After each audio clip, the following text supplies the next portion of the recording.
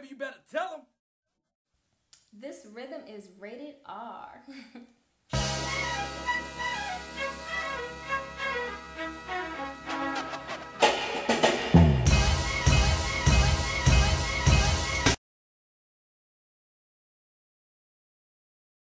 So now we're going to be testing the ankle, and I asked my athlete to remove his shoes, and we're going to be testing for inversion.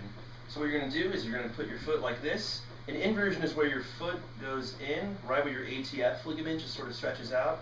So I'm going to be testing both sides, and it looks like it's good on the right side. Let's test the left side, and it's equal bilaterally. Now I'm testing for ankle eversion. So I'm going to push his ankle this way. And make sure you want to stabilize the two bones in your leg to make sure. And it looks good on that side.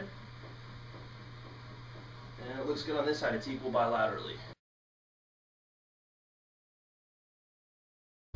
Now we're going to be testing for plantar flexion of the ankle. So I'm going to ask my athlete to push his toes out as far as he possibly can. And then I'm going to push down, and you don't let me pull me back. And what we're testing for is making sure that all the muscles and the ligaments in there are nice and smooth. So push down again, it's equal bilaterally.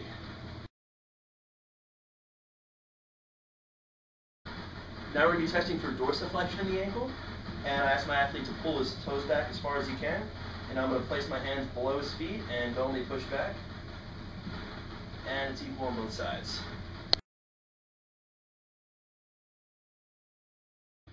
So now we're going to be testing the strength for inversion of the ankle.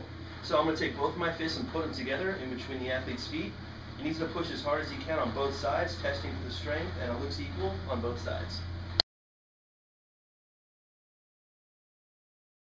Now I'll be testing for eversion of the ankle, and I'll put my hands on either side, on the lateral side, and we're just going to make sure that it's equal on both sides, and this.